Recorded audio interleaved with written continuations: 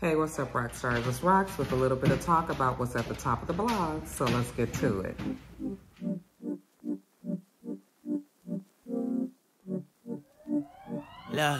Blue, I'm not playing. Stop.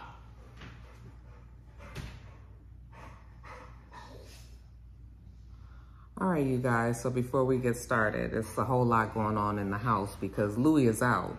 Okay, it's 7 in the morning and I am trying to do this video before work. It's raining, so I wasn't able to take Blue out for his walk and he's in his kennel still. And Louis being out and Blue not being out is confusing him, making him very upset. So he is over there cutting up in his kennel. Louis is right here. I feel like he's instigating, child. And yeah, it's one of them kind of mornings, okay? I need to get this done. It's Friday.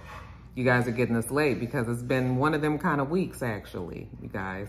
Let me just tell you, don't get old, okay?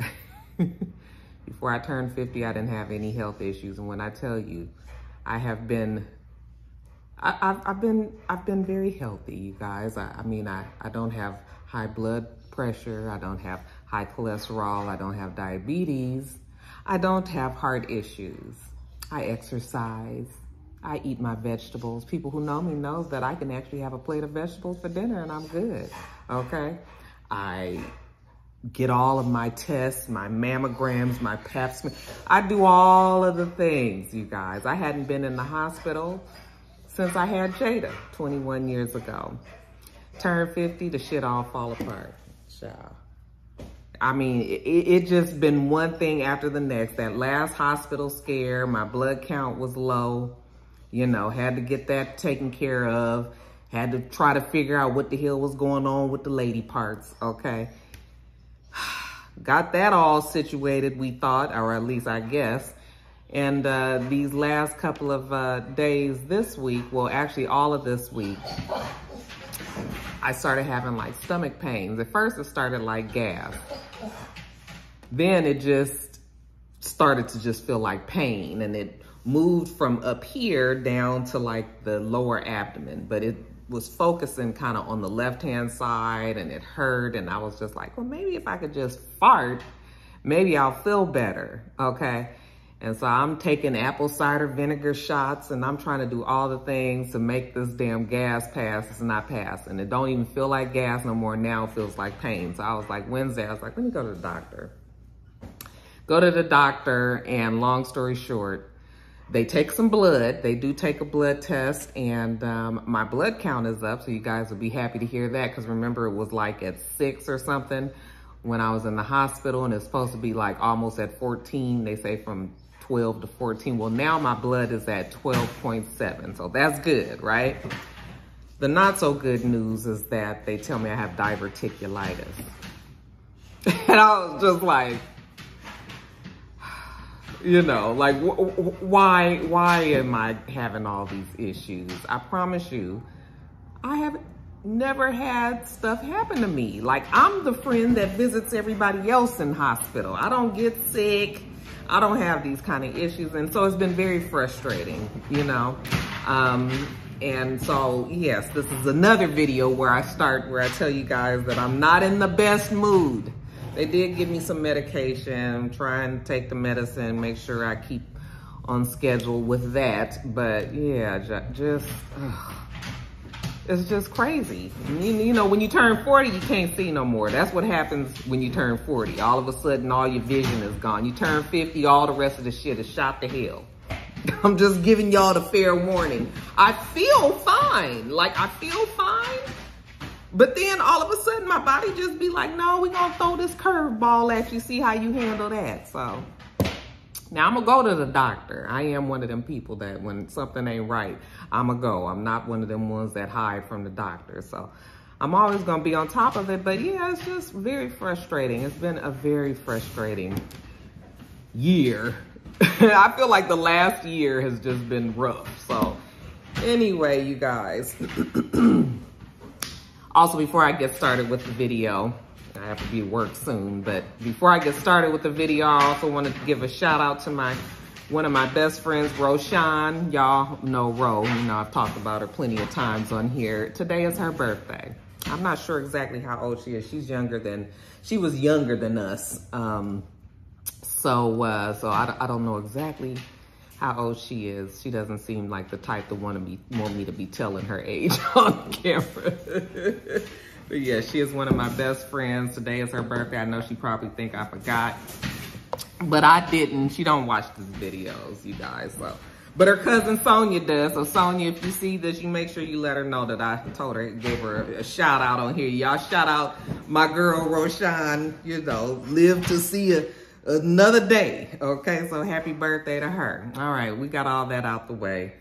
Hopefully Blue will settle down. Louie will go sit down somewhere so Blue will stop it and I can get through this. Okay, no more further ado. Let's get to the video, shall we? Over too bossy, we don't tread softly, but not flossy, the streets that taught me. All right, you guys, so first story up, let's talk about the 4 Americans that were kidnapped in Mexico. What part of Mexico were they in? Matamoros, I guess that's the way that you say it.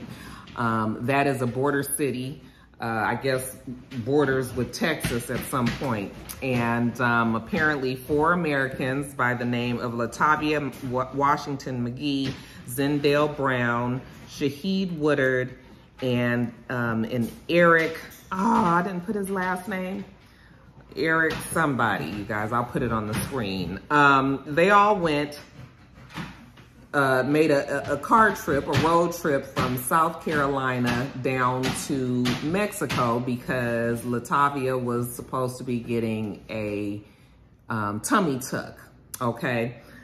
And I'm not really sure why we aren't flying to these things. Maybe you know, she's afraid of flying or somebody was afraid of flying, so they decided to make a road trip out of it.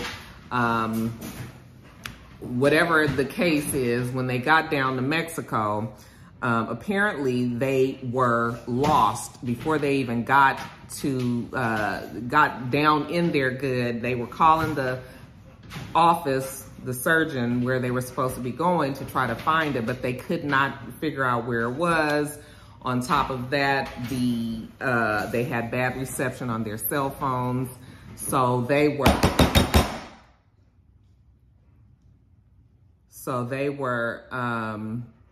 you know, having issues already before they even got down there good. Once they got across the border, though, like I said, they ran into some problems. Their van, they were in a rented minivan, a white minivan, and when they crossed over, they were ran into by another vehicle. 4 armed men got out of that vehicle, started shooting at their vehicle, and it was caught on video, actually, that they forced the people out of that vehicle, put them in another car, and took them, okay?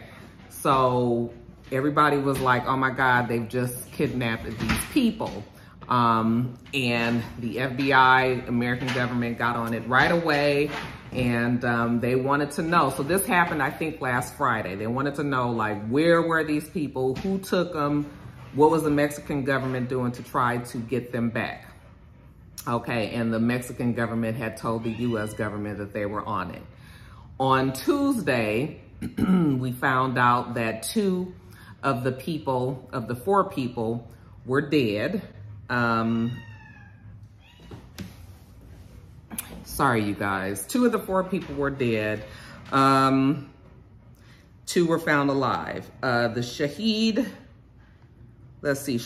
Woodard and Zendale Brown were the 2 gentlemen that were killed. And Latavia and Eric were actually found alive. They were found in a wooden home, a wooden shack somewhere. We don't know how they ended up there. That story hasn't come out yet. It seems like they probably was moved around a few times. They said one of the people that was killed had on a hospital gown. So not really sure what everybody went through. If once they realized, because they're saying that this was a case of mistaken identity and that these people that apprehended them at the border thought that they were Haitian drug smugglers. 2, if not 3 of the guys, but I know 2 of the guys that was with them had dreadlocks. And so apparently there's been a drug war with the Haitian drug smugglers down in Mexico. And so the cartel, I guess, were anticipating that some Haitians were going to be coming across the border soon. And when they saw them, they mistook them. This is what the story is that they're telling us. They mistook them for the drug smugglers and kidnapped them. But like I said, once they may have realized that these weren't Haitian drug smugglers, they tried to get the people some help. One of the ones that ended up dying, they tried to get them some help, it looks like, had them in a hospital again, all of this, but those 2 ended up dying. Eric did get shot twice in one leg and once in the other leg. Latavia was fine. She wasn't hit at all. But there was an innocent bystander about 2 blocks away, a woman who actually got hit by a stray bullet and died as well. Okay. Now, in all of this confusion, the story just was weird because it was just sort of like, you know, when you hear the story about them coming all the way from South Carolina, all the way down to Mexico, why we didn't fly, why we driving, why do you have 3 men and 1 woman? I mean, everything just sounded weird, but it could just very well just be one of them times where the story just sounds weird, but it's really not, okay? People were questioning whether or not she was really going down there for a procedure, but you know, they have receipts, they have communication with the surgeons, they have her on different forums, like support groups for plastic surgeon clients. She's in chat groups and all of this. So there is a history of her talking about going down there to get the surgery. So, you know, it is very clear that that is indeed what she was going down there to do. The rest of the men, I mean, do it take 4 people to do it? You know, I can't speak for that, but the story that they're telling us is that that's why they were all in that vehicle. But this was quite the blemish for the Mexican cartel. Apparently, they were very upset with the people that mistakenly shot at them and misidentified them as the Haitian smugglers. And in a surprising turn of events yesterday, honey, the cartel, this is the Gulf Cartel, they said. The Gulf Cartel, the Scorpion Group. Let me just read the statement that they put out. It says, the Gulf Cartel Scorpion Group strongly condemns the events of last Friday. For this reason, we decided to hand over those directly involved and responsible for the acts who at all times acted under their own determination and indiscipline and against the rules in which the Gulf Cartel always operates. Okay, so it was funny. I was looking on Instagram and somebody was just like, look at that, the Gulf Cartel got a better HR department than my job. I guess the Gulf Cartel was just like, we don't need no extra shit on us, okay? We do enough on our own. People already don't like us. So, you know, we can't be taking credit for shit that we ain't told them what to do, okay? Now, of course, U.S. government, Mexican government, apparently nobody really believes the sincerity of the letter, but what they will say is that the cartel is not trying to bring any extra attention to themselves when, you know, they've already got a pretty I guess they ain't really happy with the attention that they're getting right now, okay? So they're trying to do all that they can to get the heat off of them. Look, here go these 5. They calling them the tummy tuck 5, y'all. I was just like, I mean, it's not a laughing situation. 2 people died, so, you know, it is actually very, very sad, unfortunate. But yeah, the story is just very odd. It's just odd the way this whole thing has been playing out, you know? And of course, within this conversation, everybody is like, we ain't going to Mexico no more and all. And then I was just like, I mean, like anywhere else, there's different places in Mexico that I'm sure that you don't need to be in. There's other places in Mexico that are perfectly safe, okay? You go to the touristy areas of Mexico, you'll be fine. You go to, you know, off the beaten path, then you might be on your own, all right? I didn't even know I never think of people crossing into Mexico in Texas. You know, I just never think of that. When I think of crossing into Mexico, I think of going through Tijuana because I'm from California. I'm from LA. That's the way we used to always go. We've driven over into Tijuana plenty of times with no problems, okay? And I've been on cruises in Mexico. Me and Mr. just went to Mexico last May for our anniversary, sort of like, and that was in Cabo San Lucas. Had a fantastic time. Would definitely go back. So it's just all about where you go, being smart about where you go. Sad to say is, you know, when you have the color like this of your skin, you just have to operate a little bit differently. You have to just move a little bit differently. And they obviously didn't know that they were coming from, you know, coming through an area.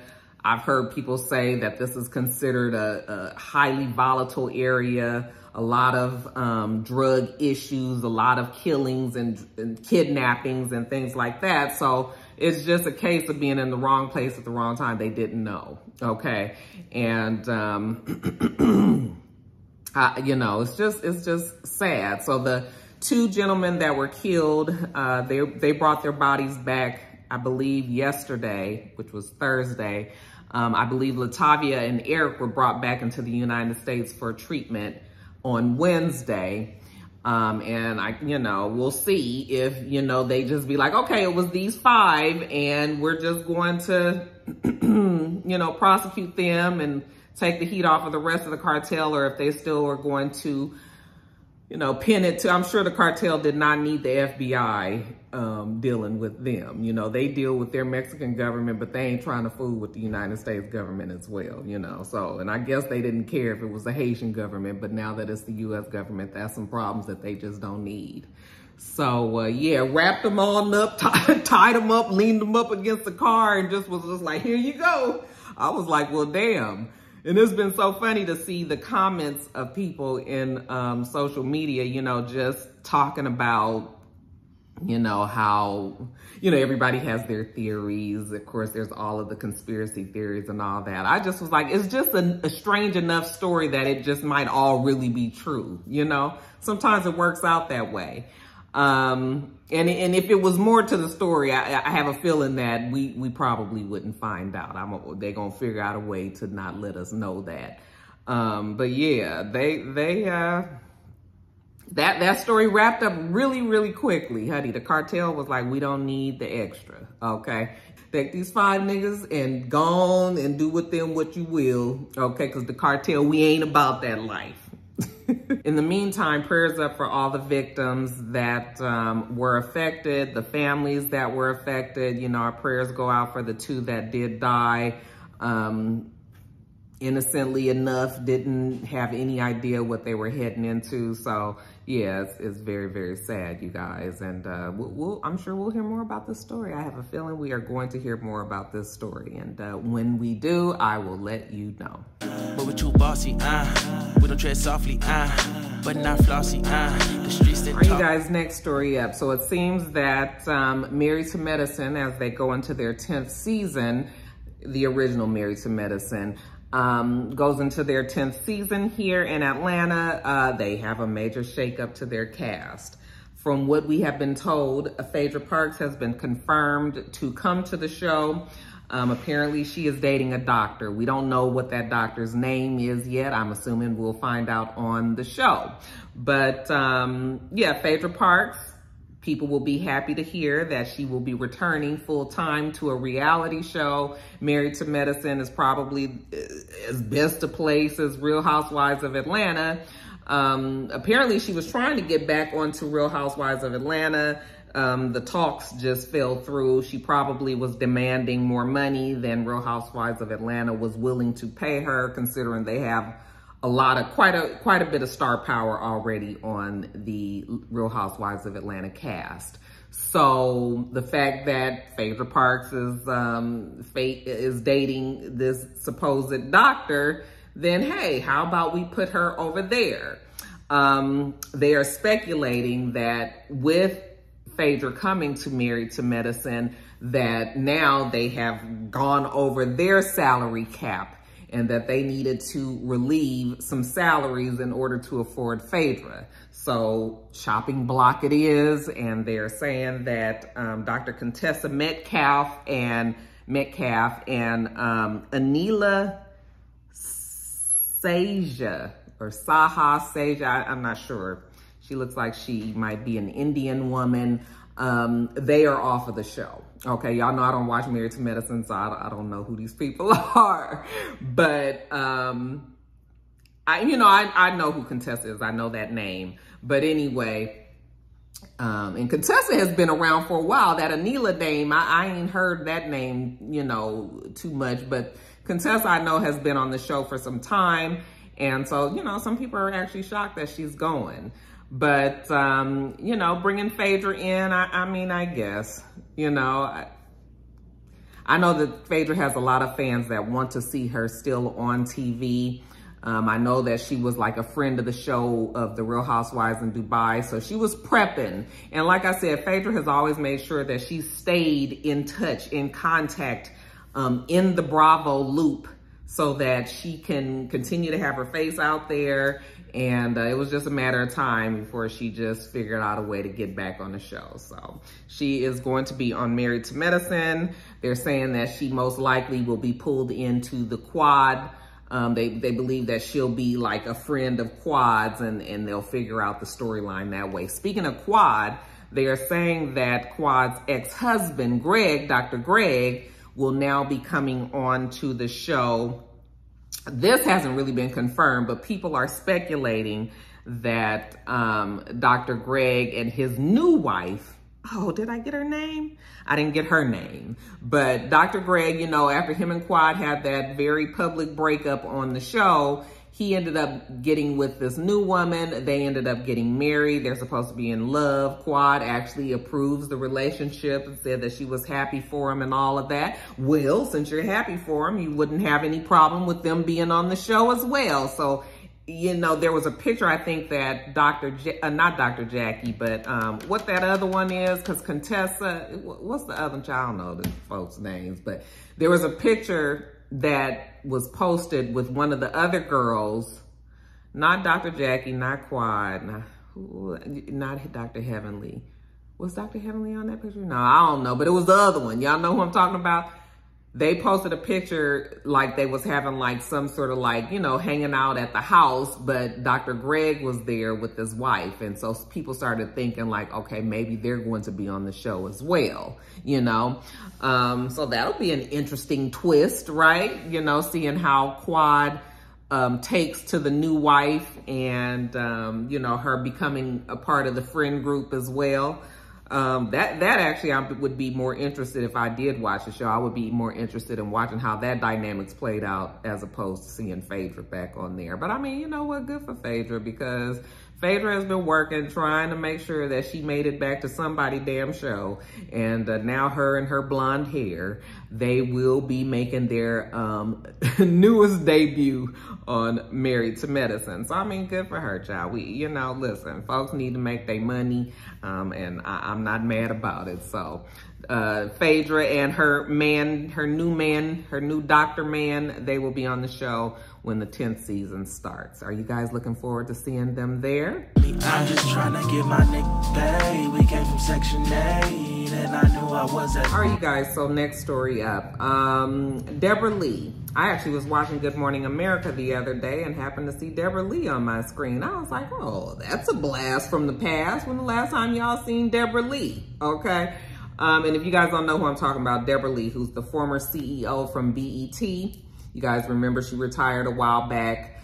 That DebraLee, the one that I lovingly call the Black Roseanne Barr. She reminds me of Roseanne Barr. The voice, the way she does everything about her. But anyway, she was on the show because she was promoting her new book that she is releasing. It's an autobiography. It is called I Am DebraLee. Simply, I Am DebraLee. Okay, just in case you didn't know. All right.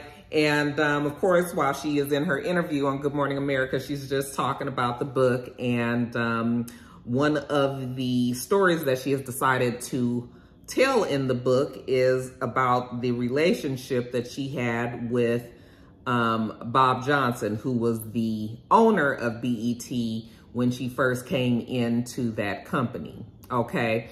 Apparently these two had a intimate relationship during the time that they both were married. While they were in that intimate relationship, or an affair, if you will, they both got divorces, and they became a little bit more public with their relationship. Everybody at BET knew that they were in this relationship. They started to go out and be seen together, you know, once they had gotten their divorce. So they were, for all intents and purposes, a couple, okay? And hell, I guess since Bob had owned the company, and this is before, you know, people started to feel like there were all these inappropriate titles when you date somebody, a superior or an inferior, you know, when it comes to jobs and shit. Before people had like for real opinions about that, I mean, I guess it was back then, it was a little bit more accepted. She said that during the time that they were in that relationship together, she had decided that she was ready to call it quits, okay? And to which he told her, "You're fine, you can quit me at any time, but you can also quit your job. You know, you will be done, basically, if you do break up with me." So she made it seem like he gave her that ultimatum to stay in that position that she was in and also continue to date him. And she said that, you know, he held the job over her head. Yet and still, when he did finally retire, she became the CEO of BET, okay, and continued in that capacity until she retired herself. And so she said that as she was writing the book, and it was the whole Me Too movement, she started to reevaluate and even tried to figure out if her relationship with him was truly consensual, you know, and did he actually overstep in the fact that he was her superior, and kind of,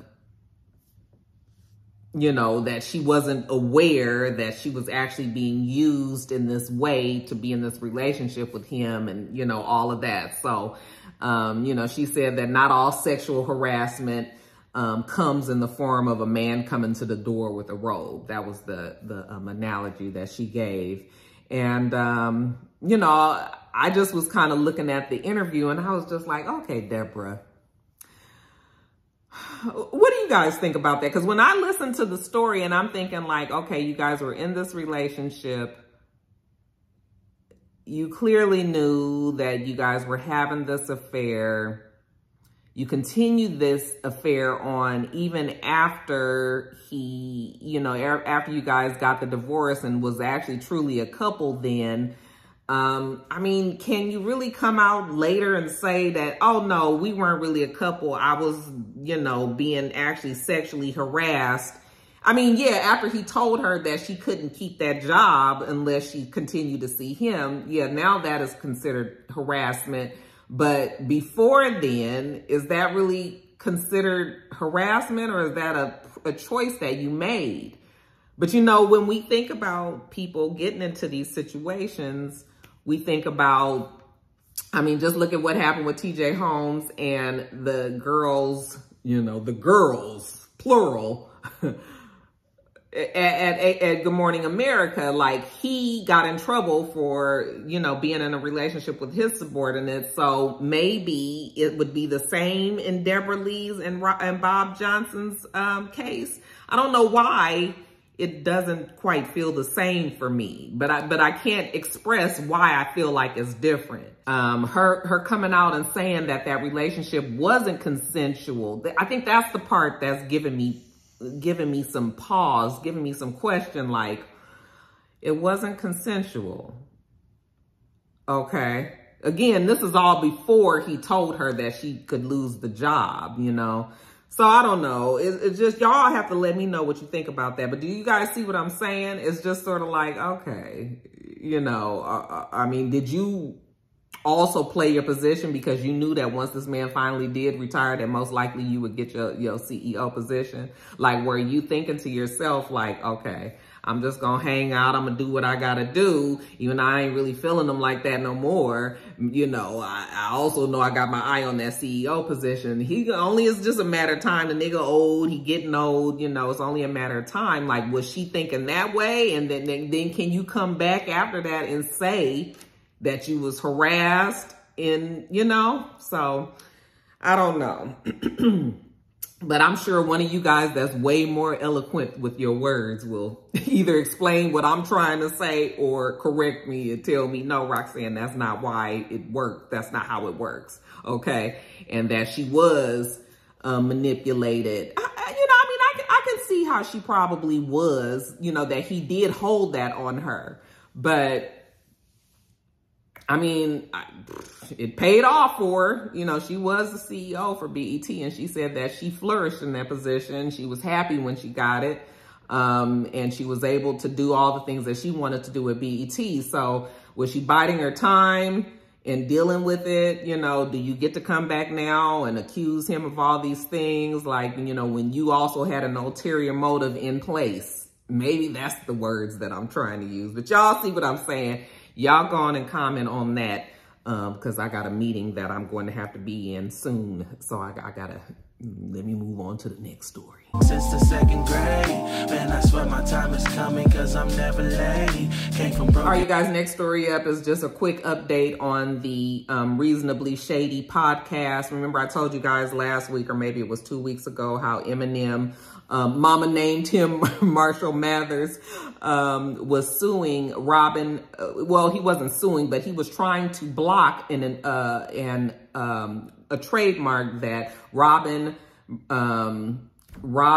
what the child name is? Robin Dixon and Giselle Bryant were trying to get for their Reasonably Shady podcast. You know, they want to trademark it. They want to be able to sell merchandise. They want to do all the things with the podcast. But Eminem is saying that people are going to mistake his brand with their brand.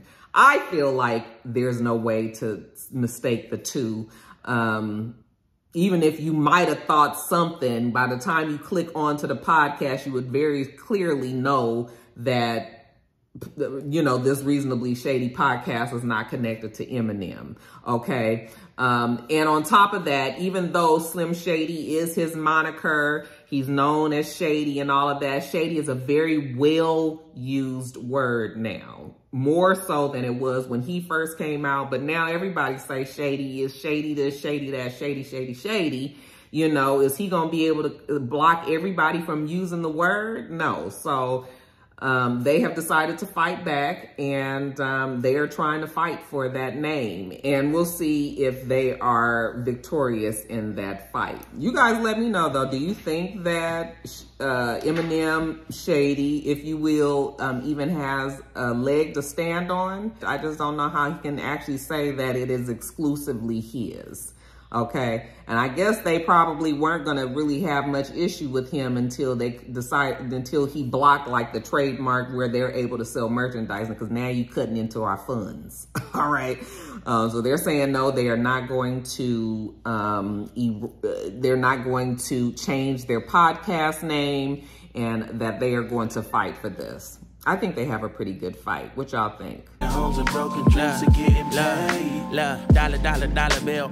Listen close, this is not a drill. All right, you guys, next story up. So it seems that Nick Cannon and Kevin Hart, you guys know that we have seen in the media how these two like to always joke around with each other. They always prank each other. You know, they you know, when it's birthdays, somebody will rent a billboard, or somebody will send the other one a vending machine, or, you know, so they've got all of this. They've been having this running gag / prank war with each other for some years now. Of course, we all tease Nick Cannon mercilessly because he is the father of, what, 12, 13 children with, what, 6, 7 baby mamas. And so they played on us knowing, you know, that he had all of these babies and baby mamas, and announced that they were coming out with a game show, a reality game show called Who's Having My Baby? And it was supposed to be a reality show where the women, you know, they are fighting to be Nick Cannon's next baby mama. I thought it was in super poor taste, but I actually believed that that was what it was. I was just like, what is the world coming to when we actually have a damn game show? Not, you know, trying to find somebody to love and marry, which is, to me, still a ridiculous notion for a reality show.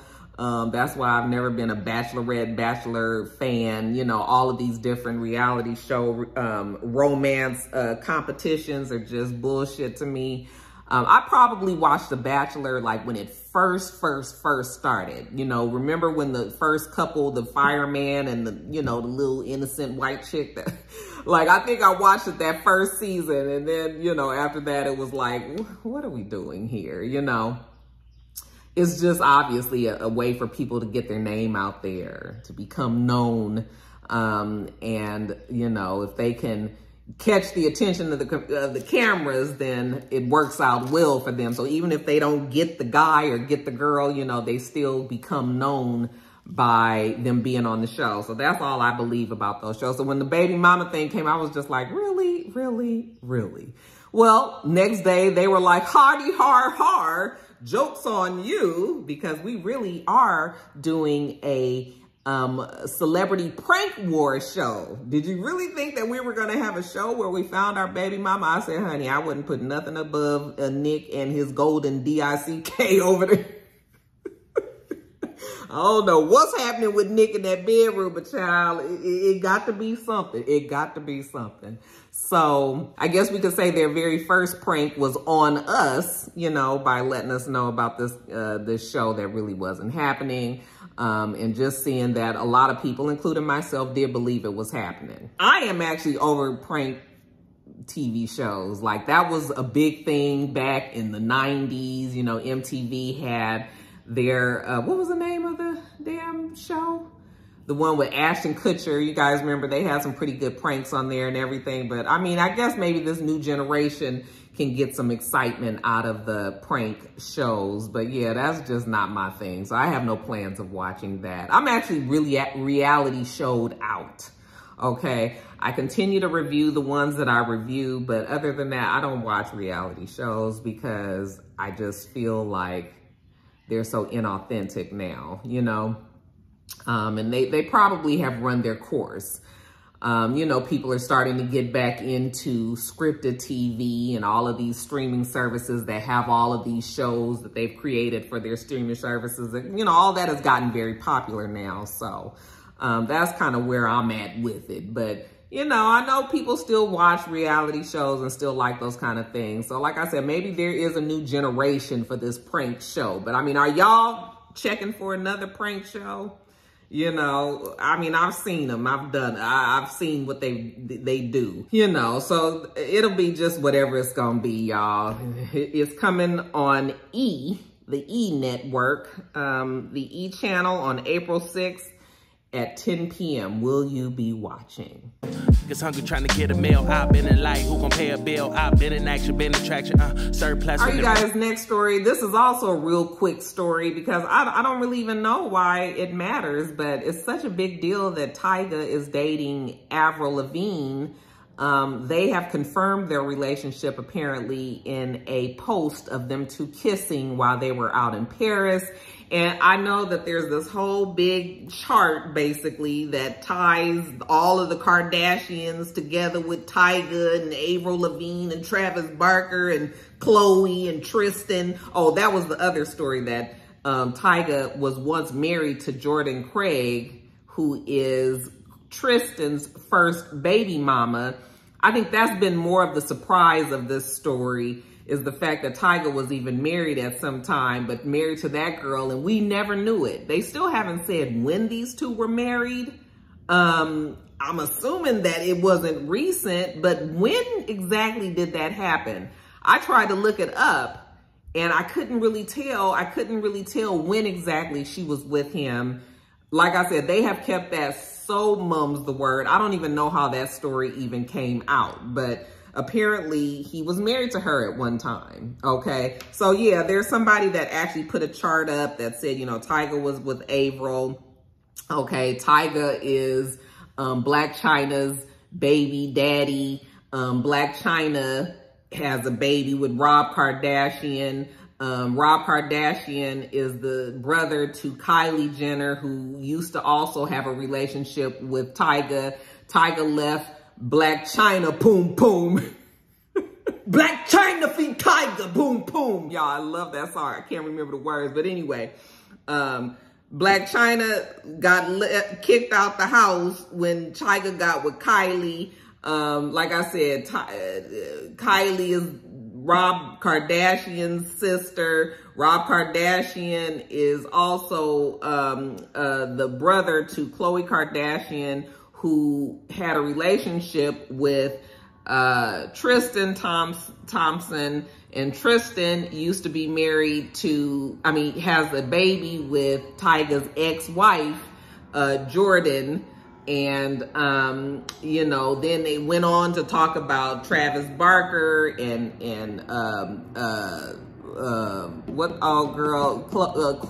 Kourtney Kardashian, who recently got married, and how Travis has a label with this other person on there, and that person used to be engaged to Avril Lavigne up until just very recently, and Avril is also signed to Travis Barker's label. And so like all of that is one big melting pot, 6 degrees of separation, I guess. And that was the more fascinating story than the fact that Tyga and Avril Lavigne was together. Like, I was just like, who cares? Like, why is that a big deal? Like, did we not expect this man to have other relationships? And, you know, I guess it's a big deal because she was engaged recently to this other guy, and then she broke up with him, and then very soon after that started showcasing her relationship with Tyga. I don't know. But I just was just like, you know, quite a few of you guys asked me to talk about it, so I was just like, I guess. I don't know what else to say about it. You know, I don't really care about Tyga or Avril, but apparently some people do, and so that's the story there. Tyga, Avril, Tyga, Jordan, Tristan, Khloe, Rob, Kylie, Tyga, Kylie, Kourtney, Travis, other gentlemen, Avril. It's just all of that together, y'all. That's it on that story, you guys. I think I'm gonna have to go because I'm gonna have to get to work soon. Can I fit one more story in this? I'll have to get back to the rest of this later. Let's see, what's my next story? Do I have enough time to just hurry up and do it? No. We'll get to the rest in a bit. Blacking, shining light but still be blacking, red lights will stop the action, green to go, even when it's slow. Higher heights to balance out the lows. Can't ride the wave cause you ain't got a boat. All you need is only